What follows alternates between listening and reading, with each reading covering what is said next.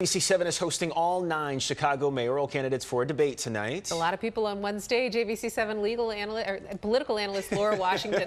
I just gave you a new title. I'll take everything I can get. And you are brilliant enough to do all of the above. Laura, what should we be expecting tonight? Well, I think it's going to be a feisty debate. It's going to be a lot of blows being taken on many sides.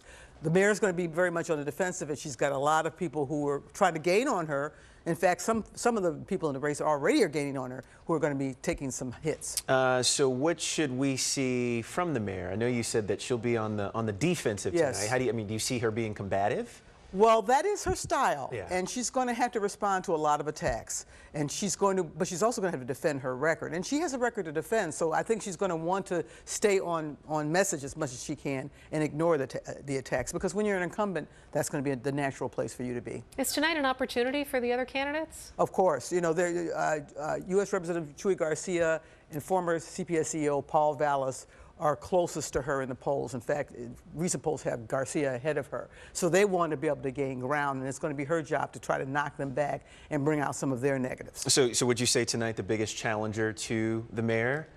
Jesus Chuy Garcia? I would say Garcia and Vallas. They have different bases and different constituencies. Garcia has much of the progressive community, Latino community. Paul Vallas has more conservative Democrats, perhaps on the northwest and southwest sides, perhaps even on the lakefront as well. And so they're coming from different places, but they want to gain ground tonight. All right. Laura, who's Lightfoot's biggest challenger in the debate tonight? Well, I think you're going to see several. I mean, everybody. And Brandon Johnson, the Cook County Commissioner, who's the CTU's choice, he's really got to get his message out, because people don't really know who he is. He has a lot of money. He has a lot of union support. So I can see him being very vocal tonight. And of course, the lower level folks who are down the polls, who are down on their campaign financing, they really need to use this as an opportunity to shine, because they don't have the money to buy ads. They don't have the ability to get out on the street the way the other candidates do. So everyone's going to be trying to elbow to get to the top. But he's trying to get something. Yeah. All right, Laura Washington, it's going to be interesting to watch tonight. Appreciate it. Thank you so much.